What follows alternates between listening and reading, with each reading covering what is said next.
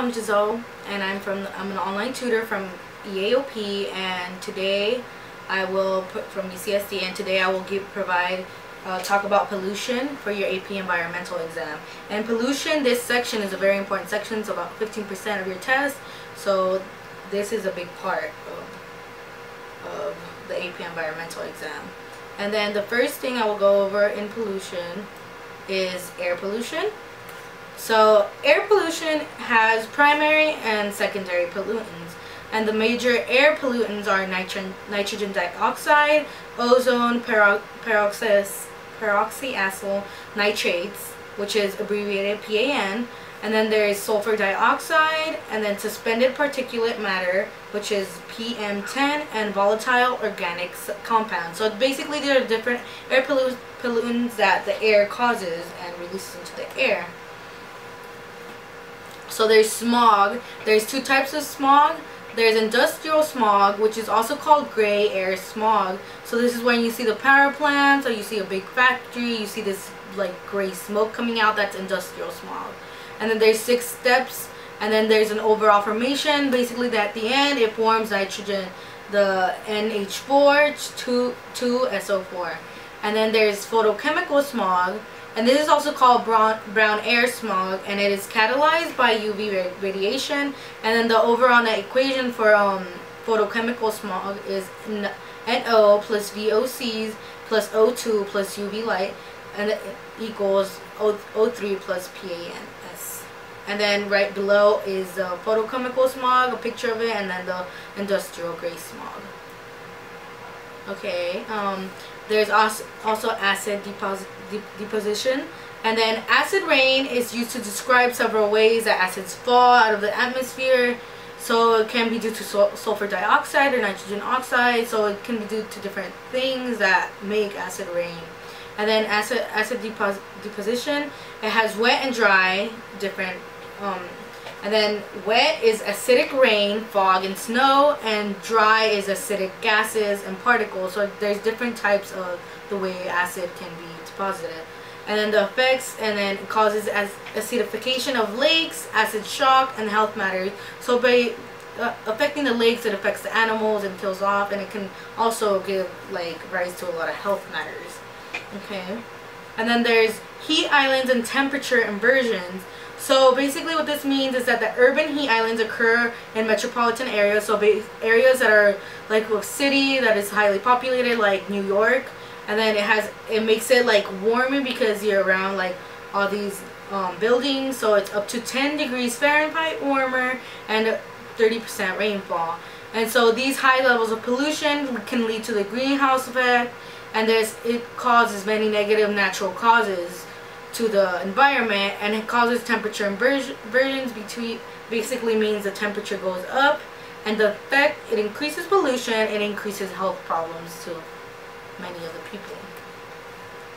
Okay, and then there's indoor air pollution. So there can be air pollution that in houses, and so indoor air pollutant levels may be 25 to 62% greater than outdoor level. That is very large range, that it can be higher. So it depends on how many pollutants you have. And then the most common are mold, bacteria, carbon monoxide, radon, allergens, formaldehyde, asbestos, tobacco. So there's different forms, but those are the most common. And then this gives rise to many health problems because you're inside your house, you're exposed to these, and you can get sick.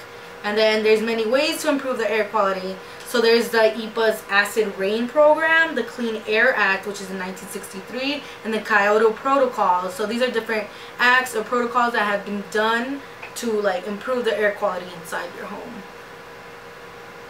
Okay, and the next part that we'll go over is noise pollution. So noise pollution, noise pollution is unwanted human-created sound that disrupts the environment. So basically loud cars and transportation services, there can be health effects associated with these, but mostly it's hearing problems. So if you're so used to so much noise, you can it can later lead to a problem. And then it has control measures, so there's noise barriers, reducing vehicle speed, and technology to prevent noise. And there's also Noise Control Act that was to reduce the amount of noise that is being produced. Okay, and the next one is water pollution. So water pollution, it can originate from two sources. It's a point or a non-point source. So a point source occurs when harmful substances are emitted directly into body of water. So it's like when there's a certain, like, the substances are just removed into the water, that's a point source.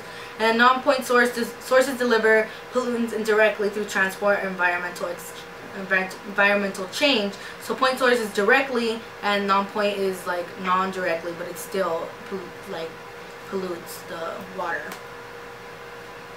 Okay, there's different sources of water pollution. The first one is air pollution, which is mercury, sulfur dioxide, nitric oxides, and ammonia fall into water. And then there's chemicals, which from industrial and agricultural sources can cause water pollution. So this would be a form of point source because they're going directly into the water. And then there's a microbiological sources, which is disease-causing microorganisms such as bacteria, viruses, and protozoa can result in swimmers getting sick and fish becoming contaminated. So different bacteria that arise can cause this contamination of the water. It can affect the fish and like can get people sick. And then there's mining, and that exposes heavy metals and sulfur compounds and rainwater, which transfer pollution to freshwater supplies. So there's also, this is like the heavy metals can cause the pollution in the water. And then there's also noise, and because of the noise pollution, some animals find it harder to hunt or communicate. So this doesn't directly like affect the water pollution, but it does because the animals are being affected. Okay, so there's different sources of water. This is a continuation of different sources of water pollution. So there's also nutrients, which is phosphorus and nitrogen, can lead to cultural eutrophication. And then later I'll explain what cultural eutrophication is. And then there's oxygen depleting substances. So there's excessive biodegradable waste that can cause the oxygen depletion in receiving water. So less oxygen is coming into the waters. And then there's suspended matter, which is toxic materials that can accumulate the sediment. There's basically the toxic materials can accumulate in the sediment, and it affects the organism throughout the food web because they're going to be eating toxic like sediment, or toxic like the plants are going to be toxic. And there's thermal sources, which is the heat reduces the ability of water to hold oxygen and cause death to organisms that cannot tolerate heat or low oxygen levels. So basically this heat can cause less oxygen, and it affects the water. And then the like how I said earlier, I mentioned this earlier, cultural eutrophication. So this is a process whereby human activity increases the amount of nutrients entering surface waters. So this causes nitrates and phosphates. So the effects are increased algae and decreased oxygen, decaying fish. So basically a lot of sediment is produced, and a lot of algae, so not as many like fish and different like animals can live in the water. And right there I have a picture of it, and the lake is pretty much covered in algae. And then there's ways to control the cultural eutrophication, and some ways are planting vegetation, application time, runoff feedlots, or biological controls. Okay, there's also groundwater pollution. So about 50% of people in the U.S. depend on groundwater for their water supplies, and 60% of pollutants is injected into deep groundwater. So basically, the pollutants that are infected into the deep groundwater can affect our supplies that we're trying to, like the water that we get. And so, like I said, it can contaminate the water. And it can the aquifer is what collects the water, and once that's contaminated, it's really hard to replace. Okay, and there's different ways of maintaining water quality and water purification. Right here, I just put the different methods, but later I'll provide the specific definition to each of these. So there's absorption, which the contaminants stick to the surface, organic, granular, or powered activated charcoal. So contaminants stick to these surfaces. And then there's disinfection, which is chlorine, chloramines, chloride dioxide, ozone, and UV radiation. There is filtration, which removes clay, silt, natural organic matter, and precipitants from the treatment process. Filtration clarifies water and enhances the effectiveness of the disinfection. There's also flocculation sedimentation, which is a process that combines small particles into larger particles that then settle out in the water as sediment. Alum, iron salts, or synthetic organic polymers are generally used to promote coagulation. There's also ion exchange, which removes organic constituents.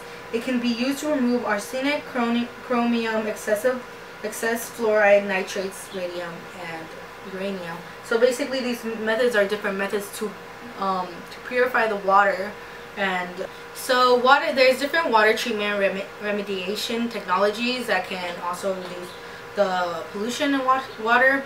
So there's adsorption and absorption. There's aeration, air stripping, bioreactors, constructed wetlands, deep well injection, enhanced bioremediation, fluid vapor extraction, granulated activated carbon, hot water stream flushing, in-well air stripping, ion exchange, remediation, and UV oxidation. So these have different like methods, and like I'll provide, along with the other information, I'll provide the definitions for these. But you should be able to recognize these technologies and different technologies to improve the water treatment. Okay, and then there's also sewage treatment, the septic systems. So the treatment incorporates physical, chemical, and biological processes to remove these contaminants. So the primary treatment, it reduces oils, grease, fats, and coarse solids. There is secondary treatment, which degrades substantially the biological content of the sewage derived from the human waste. And there's tertiary treatment, which it's the final stage to raise the effluent quality to standard required before discharge. So basically it goes through these three treatments, and the last one is the one to get it finally ready to be discharged. And then so basically you have to make it like not as polluted, and then these systems can reduce the contaminants and remove them. Okay, and next section is solid waste. So solid waste, so there's organic and radioactive, recyclable. So the organic are kitchen waste, vegetables, fruits, flowers, and fruits. I've mentioned fruits twice, sorry about that. And then those can be put back into the ground. They're organic. There's radioactive, which is hard to get rid of. It's spent fuel rods and smoke detectors. There's also recyclable, so you can recycle. And then there's paper, glass, metals, and some plastics. And there's soiled, which are hospital waste. And there's toxics, which are chemicals, paints, pesticides, etc. And right there it shows like the different types of things that can be recycled, and it's trash can. And then disposal and reduction. So there's pros and cons to each. So there's pros and cons to burning, incineration, or energy recovery, from composting, remanufacturing, detoxifying, exporting, land disposal, which is sanitary landfills, land disposal, which is open dumping, ocean dumping, recycling, and reuse. So on top there's a picture of recycling, and then there's the second one is a landfill, which has all the trash. And I will provide the description to each, the pros and cons to each. It's pretty long, but basically you have to know that each one does have its positives, but there's also negatives to a lot of them, like the dumping. Okay, and that concludes our section of pollution. I will provide questions later in the description. Good luck studying, and good luck on your AP exam.